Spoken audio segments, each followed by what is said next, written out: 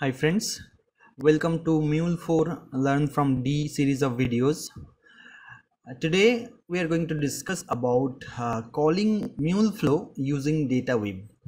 Alright, so sometime we used to receive kind of requirement where we need to suppose we are performing some kind of processing inside a transform message using Dataweave, and based on some condition in that particular data weave, we may need to call some other flow from the current data weave itself, right? So in those kind of scenarios, we need to use a function which is called lookup function, which is available with Dataweave 2.0, and we will be using that function to call the flows call other Mule flows from the Dataweave itself. All right, so we are going to cover three scenarios here: calling the flow using Dataweave. Also, we will pass payload during the calling, and we will dynamically decide, that means during the processing inside a single transform message component, based on the processing, whatever result comes during that processing, based on that result, we will be deciding whether to call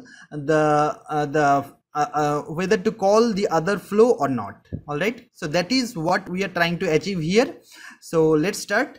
So let's directly go to the Anypoint Studio. So here, as you can see, I have created one Mule project which is having three Mule configuration files. One is the calculator file, and then the second one is the addition.xml, and then multiplication.xml, right?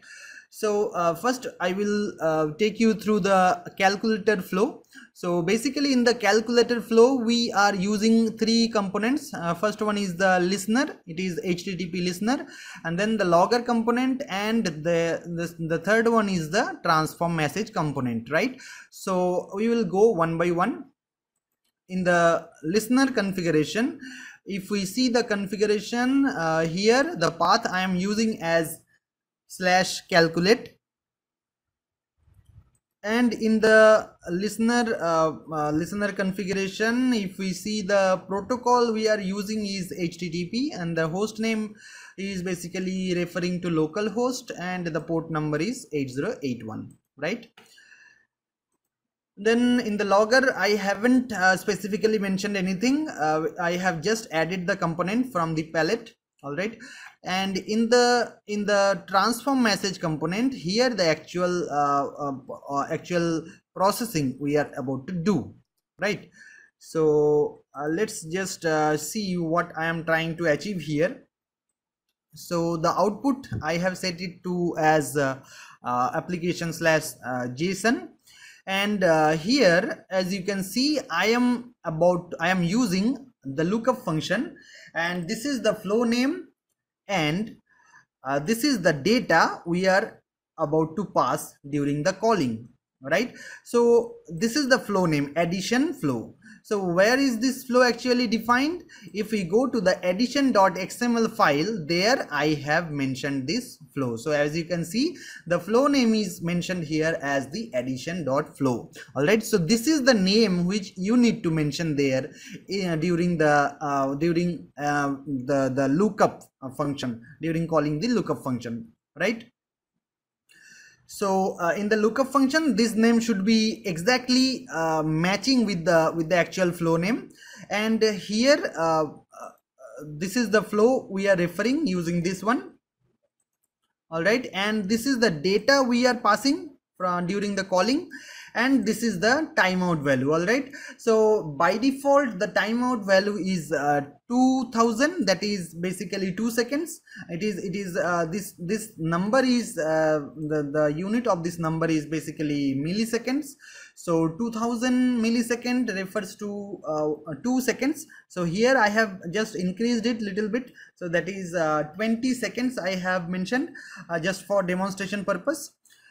And also we have another flow, that is the multiplication flow. And if we go to the multiplication.xml, there I have mentioned the flow name as multiplication.flow. If you multiplication flow, if you follow my cursor, and it is also having a transform message component which is basically performing some kind of multiplication. Okay, so this is kind of multiplication we are performing here. So whatever data or payload we are passing during the calling from the caller flow to the called flow, whatever we are passing, that is being received in this flow, in this multiplication flow. And this is the path I am using to access the elements. And as you see, I am casting it explicitly casting it to number. And also you need to remember that as we don't have any component in the source section of this flow, that means the multiplication flow is a private flow. So in that case we cannot directly start with the payload, we need to mention message. Okay, so we need to explicitly mention the complete path, right? So it is the message dot payload dot data dot number 1.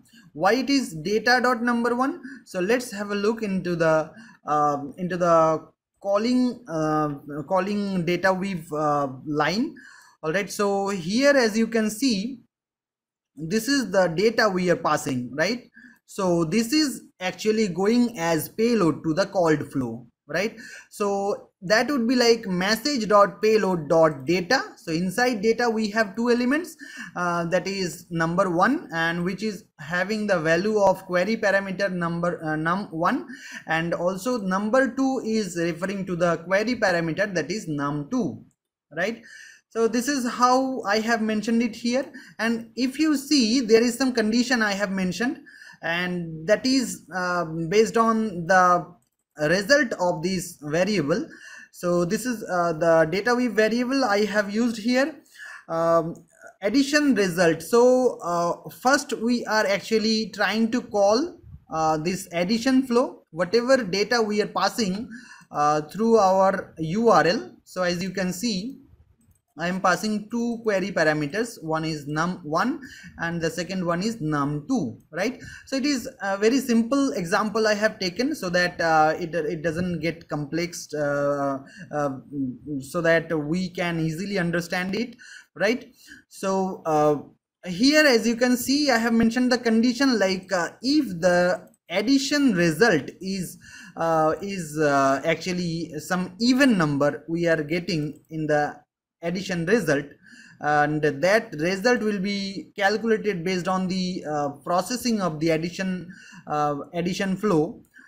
So here basically we have mentioned a condition which actually checks whether the result in the addition result, whether the value in the addition result variable is even or not, and that we are checking like this. And then we are if the result is if the value in the addition result is even number, then only we are calling the multiplication flow with the payload as this, and also here we have mentioned the timeout value as 20 seconds. So if the addition result value is even, then only this call would be done. Otherwise, if there is any odd number, then we are setting the multiplication result variable as 0. That is what we are trying to achieve here. So let us see that whatever value we are passing as the query parameter in our request, based on that our response will come, right? So let's just deploy the flow. So I am about to debug it. So let's just uh, let's just be deployed, the flow be deployed, and then we will resume. So as you can see, our flow has been deployed, and before doing the before making the request, I want to take you through the actual transformation which we are performing here in the multiplication flow. So here basically whatever data we are passing, we are trying to multiply them, and we are sending that as, and we are storing that in the into the result variable, and then we are passing that as a response. Same thing we are doing in the addition also, addition flow also. That is the same thing we are doing, but only the operator here is plus, right? And we are storing, similarly we are storing the result in the result variable, the addition result in the result variable, and then that is again returned as the response, right? So let's just put a breakpoint here. I have just put a breakpoint here, and now I am going to make the request. All right, so first we will try with this one, which will result the addition result, so that the addition result come as the even number. And later on what we will do is, like, we will change the value like this, and this time the addition result will come as odd number, and in that case the multiplication flow should not be called. That is what we are trying to achieve. So let's just make a request here. So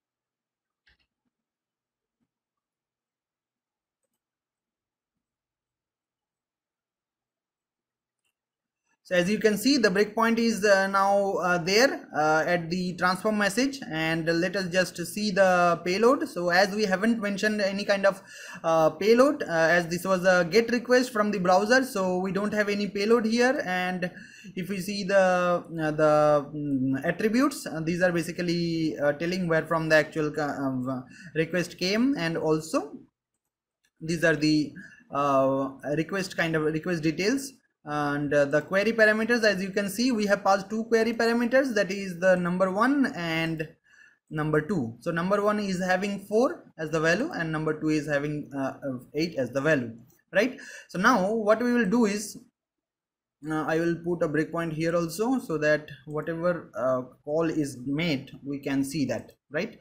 So I'll just proceed, and we will see that the call has been made to the addition flow, right? So as you can see, it is the call has been made to the addition flow, and currently the breakpoint is at the perform addition transform message component. And if we see the payload is passed from the Dataweave lookup function. So using lookup function we have called this flow. So as you can see, this is the payload, the parent element is data, and inside that we have number 1 and number 2, and the value of this number 1 and number 2 has come from the query parameters which we passed during the call, right? During making the request, right? So now what it will do, this element will basically add these two numbers, that is 4 plus 8, and that is 12.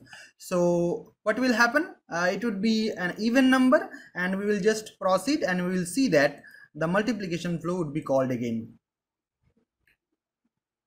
What is that? Okay, so I think 20 seconds has passed, so that's the reason it has given some exception. So let us see what is the exception. So this is some exception has come, and if you see that timeout has been reached, so 20 seconds has been reached, that's the reason it has given some exception. So what I will do, I will just resume it, and I will make another request. This is nothing to worry about that, because it was the timeout.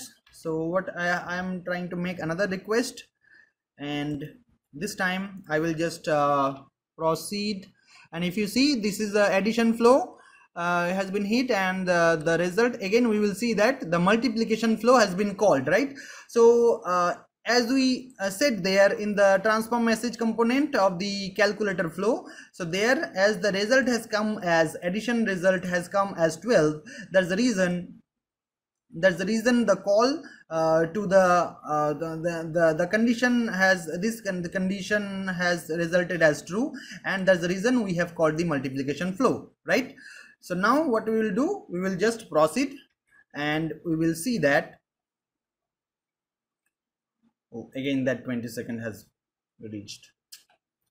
What is all right? So what I will do, I will just pass it, and then I will again just hit the service, and then we will see that the addition flow has been called, and then the multiplication flow has been called, and now there is no error, and we will see that we have received the response. So as you can see, this is the response we have received. So the exception which came, that is due to that timeout value which I have set. If I set it to suppose 60 seconds instead of 20 seconds, then that issue will go. So that is the thing. So now we have successfully received the response from our calculator flow, and here it shows that the multiplication result is 32, that is 8 into 4, and also 4 into 8 because we passed 4 and 8 here, and similarly addition result has come as like this, right? And now the time is like we will make the another request, that is just making it to 9, and we will just hit enter, and we will see that this time the multiplication flow won't be called. So the addition flow has been called, and based on the result of the addition flow, multiplication flow has not been called, because it is 4 plus 9 is 13, which is an odd number, and as the condition didn't satisfy, that's the reason the multiplication flow was not called, right? So, and we will see that the result is like multiplication flow has not been called, as that's the reason the result of the value of the multiplication result has come as 0, but the addition result has come as 13, right? So this is how we can achieve this. So this was a short demonstration of the lookup function using which we can basically call any flow and pass any kind of parameter, like any message we can pass as payload to the called flow, and also based on some condition we can decide like whether to call the flow or whether to call the flow or not. So that is the thing I wanted to explain here. So I hope you have understand, and in case of any question, please write into the comments, and also if there is any suggestion, just let me know, and thank you. See you later with some new video.